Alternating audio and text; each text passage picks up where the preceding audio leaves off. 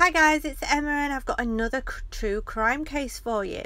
It's a missing person, but with a twist. There's lots going on in this case. British lady Sarm Heslop vanished off a yacht while sailing with her boyfriend in the Caribbean.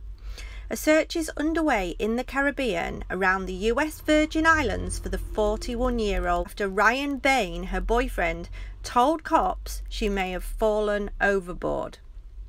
So who is Sarm Heslop? Sarm, from Southampton, previously worked as a flight attendant and in call centres.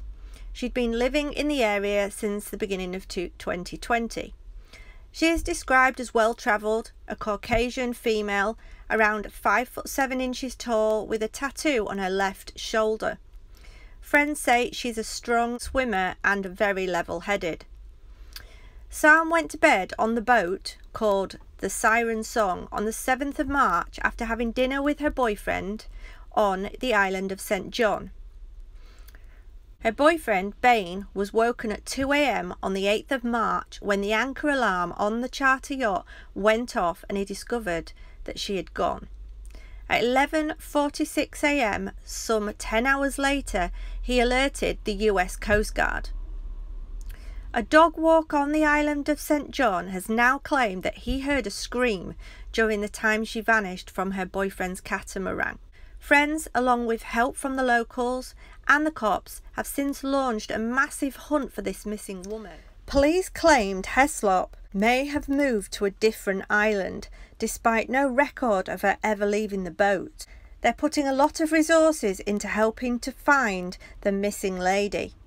We are looking into the possibilities that she could have left the island to go to another island. So who is the boyfriend? Well, the boyfriend is Ryan Bain, a 44-year-old American charter captain, and he has told cops that she might have fallen overboard in the night. He owns and skippers the 47-foot-long, £500,000 Siren Song. Reports state that he has been distraught by her disappearance. Somebody stated, "The last message I heard from him was that he was in pieces," said one of the couple's friends.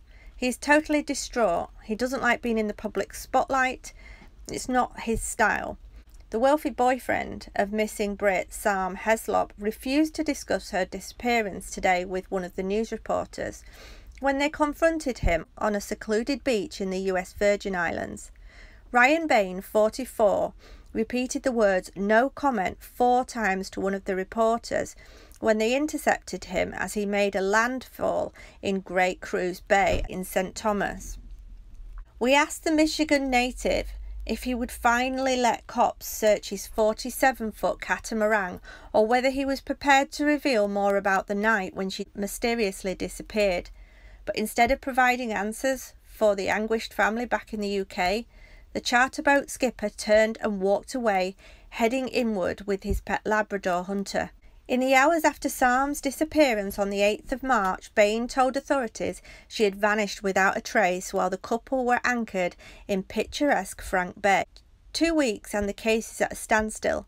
However, after wealthy Bain lawyered up and blocked detectives from conducting any searches of his £500,000 vessel, authorities need a warrant to board, but are yet to obtain one because Sarm's disappearance has not been classified as a criminal inquiry, and Bain is currently neither a suspect nor a person of interest. Bain is holed up on board Siren Song, which is still anchored in the idyllic St. John, off limits to investigators from both the Virgin Islands Police and the FBI.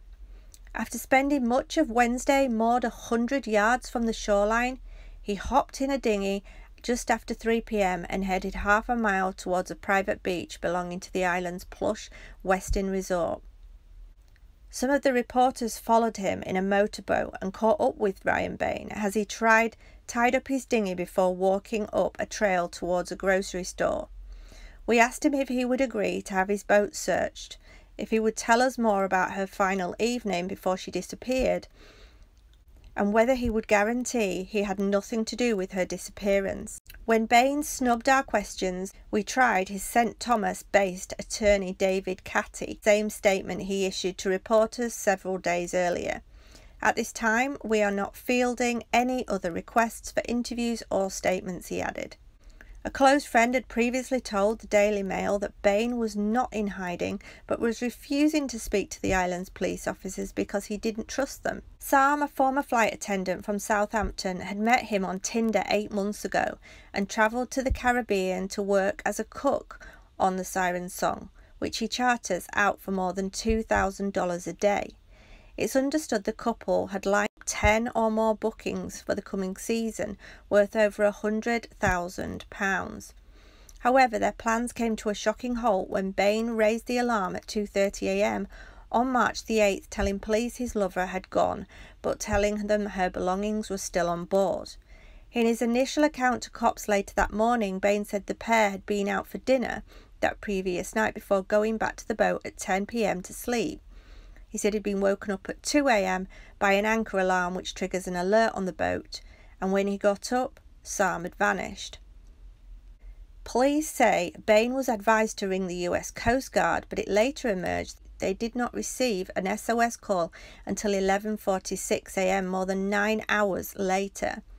A massive land and sea search involving divers, helicopters and an island-wide appeal for leads subsequently failed to find Sarm or any evidence that she fell overboard.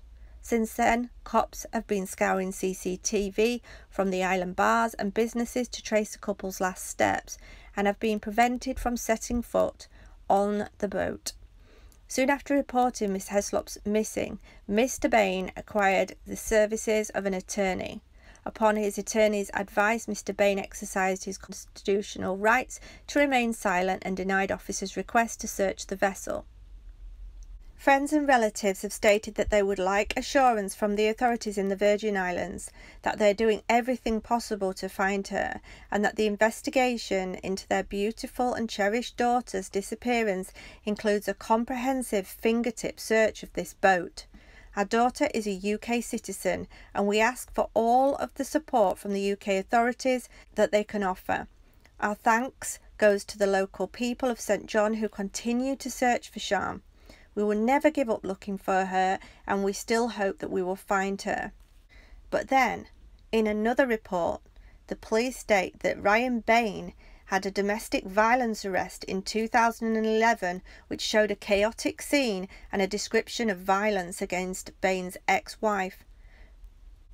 The police report from November 2011 shows that Bain's ex-wife called the police in the early morning hours after the couple drove from a wedding.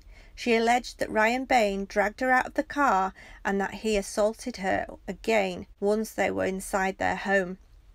From the arrest report, after running down the stairs, Ryan grabbed her in the dining room, threw her to the ground and smashed her head into the floor, chipping one of her teeth. Her right earlobe was bloody and scratched. Her right shoulder and her right side of her neck showed red scratches. Her eyelid was scratched and red. Bain's ex-wife also told police that this was not the first time Bain had allegedly assaulted her, though she did not report the previous incident. The documents show that Bain contradictory account of his ex-wife's statements, but the record notes indicate police were not convinced of his story. As previously reported, the FBI is now assisting the USVI police with the investigation into Sarm Heslop's disappearance. Bain has still not been named a suspect. So what do you think to all that, guys? There's a lot going on. He won't let them search the boat. Why? Why won't he let them search the boat? It's not like they're going to turn it completely upside down. They want to go in there. They're going to take some fingerprints. They're going to see if there's a disturbance. For all we know, she could actually be on there. If he's done something terrible, she could still be there. I mean, we don't want to think along these lines, but he's not letting us on this boat. And until they have actually been on there and done some proper investigation on that boat, we're still not going to know exactly what happened. Is he lying? Is his past a red herring? Or something we should be taking into account given the situation? What do you think, guys? Let me know in the comments.